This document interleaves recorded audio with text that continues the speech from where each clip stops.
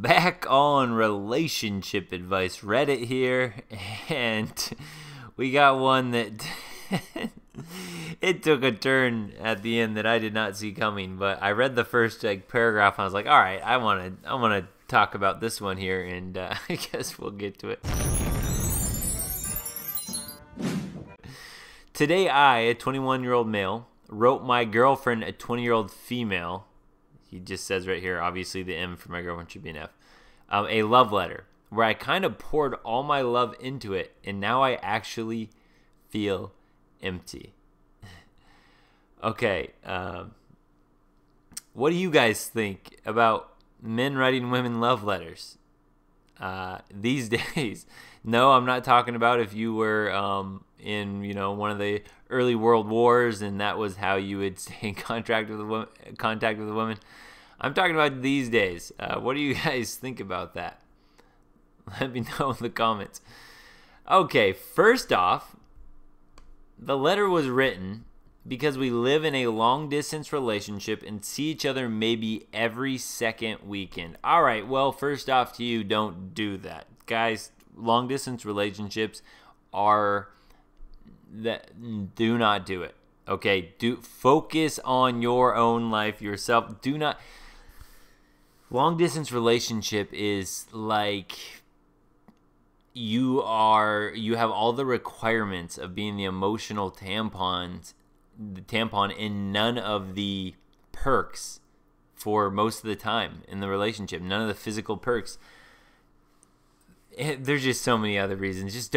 Guys, just trust me on this one. Don't try our long distance relationship. The last days weren't easy because I got jealous over nothing and only realized later on. She never responded badly and always responded kindly and good-hearted. In the letter I wrote down why I love her, how much I love her, that I treasure her support a lot and would gladly return it whenever needed. Again, another example of where men are the romantics. All right, well, we talk about this in texting. Principle 3, poker player texting. One of the things about that is not revealing your hand too soon. Not revealing more of your hand to women than they reveal to you. It's okay if we just try to think basic about this. If you're thinking about telling a girl you like her, telling her your feelings, women already know that you like her. They can already tell by the way you're acting and all that you don't have. You saying the words is only confirmation of what she already knew, and that you saying those words will not actually score you points like we think that they will. Saying those words we think is like the big reward. Like, oh, have you told her you love her yet? Tell her you care about her. Tell her you miss her. That's what we're always told. And it's totally opposite. It's another thing where it's the truth. It's like opposite day. So when you tell her you love her and you open up your feelings like that, again, what that does is it tells her exactly where you stand. And then whenever a woman knows where you stand and she knows that she has you, then her hypergamy, it's just in a woman, it's just in her. So if this happens, if she knows where you stand and you tell her how much you love her and all that stuff and you spill your feelings, you become too easy and you're like a toy that a cat got and figured out. When a cat gets a toy, if you've ever given a cat a toy, it will play with that toy unless it's a laser pointer. They love those. But if you give it a toy, it will play with it for maybe a day, probably not even that long, and then it will never play with it again because it's bored. It already figured it out. If it's just a toy. If you tell a girl where you stand, she's bored. She already figured it out, and then she'll move on to a new toy. So right there, guys, don't confess your love. Don't confess your feelings. It won't get you anywhere. All the love stories tell you they're wrong. They are wrong. I also told her that I value every minute with her highly and am looking forward to every following one. It is the first time I ever wrote a letter of this kind, and she is also my first girlfriend. She's probably your last girlfriend after. I don't, I'm trying not to make fun of the guy, but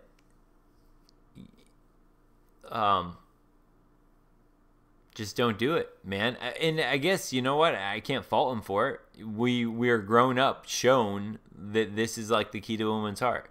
Write her love letters. Sing her a song. Wait outside her window with a mariachi band playing a song and begging for forgiveness. All that crap. Guys, don't do it. Those movies are wrong. They're wrong. Chad and Tyrone would never do that. I felt great after writing this letter. Yet a few hours later, I suddenly had a really strange thought. Basically regarding my sexuality. But not really. What? What? Basically a teeny tiny voice in the back of my head asking if I am sure I'm straight. This voice did not stop there, however, and started questioning if I actually love her, to which I suddenly could not respond anymore, as if I had poured all my actual love into the letter. I don't know what's going on, guys. Here's what I'm going to say, though. This advice about the love letter from before, don't ever do it. Don't confess your love and all that. My feeling now might be that this guy was like trying to justify his love, so he tried to like convince himself that he loved her. I don't know, man. I don't know what this, like I said, this story took a turn for the, I didn't see this one coming when I first started reading this.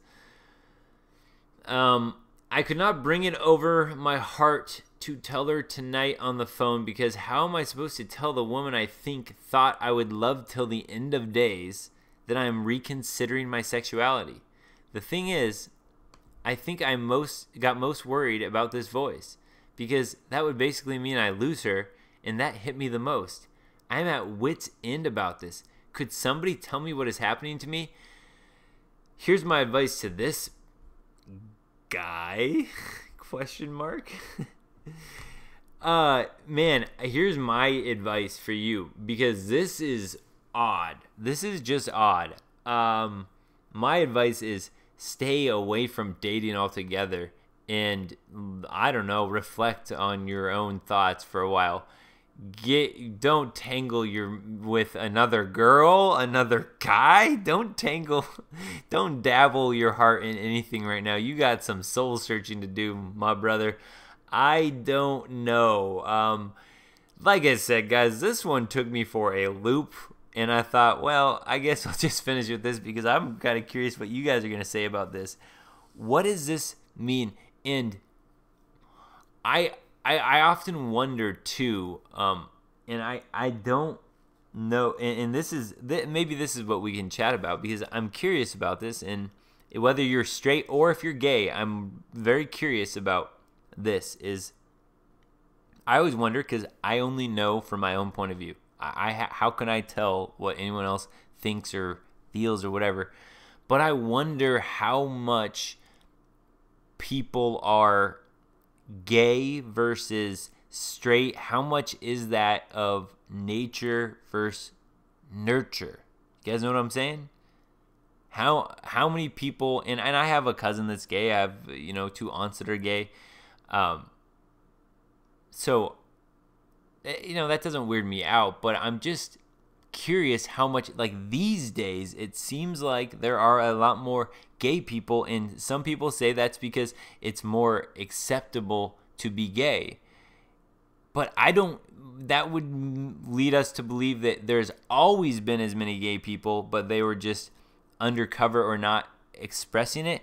Or is it possible that there are a lot of people that are just these days, and again, I'm sure there's still some people, I mean, I guess I'm not sure. I don't know whether people are born gay or not, whatever. I just don't know. I have no judgment towards that, but I'm curious if, okay, what if, let's just say that you're a young boy, or a girl, I guess it could be the same thing, but if you're a young boy, I could see this even more.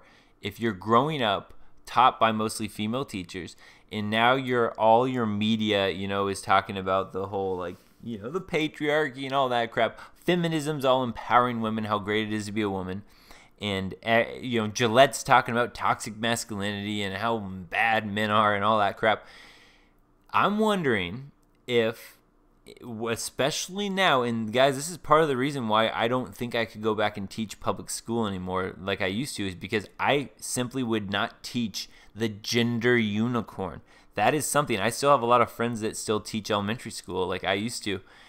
And that's something that they're trying to get is part of the curriculum, is for teachers to teach kids about the gender unicorn, which is basically teaching kids that, there's different ways maybe you were born a male or born a female, but what do you feel like you are?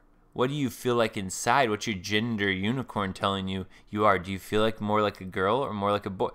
All this craziness, right? And that messes with young minds. So I'm wondering, with someone like this who just seems totally confused based on medication people are taking these days, based on what is being pushed in society, based on people telling little kids that they are, you can be anything you want. You can identify as a boy or a girl, or imagine, or you guys seen the high school athletes that are the men that are trans now, and they're winning state titles in running or wrestling or rugby, all this crazy stuff, right? What do you guys think? Is that type of nurture, not nature, right? Nurture, faking a lot of people out to where they just don't know anymore. It's like literally blurring the lines versus, or some people would say that, there's always been this many gay people. It's just more acceptable today in society. That's why we see more people that are openly gay. I don't know. I'm definitely leaning towards there's a lot of nurture going on that's affecting this type of stuff, but I don't know. What do you guys think? Because again, this article took a turn for the but it just took a different turn than I was expecting. But now that we're here, I want to know what you guys are thinking, because I don't get to talk about this stuff with many people. Don't forget, subscribe, like, comment, share the video, but definitely subscribe.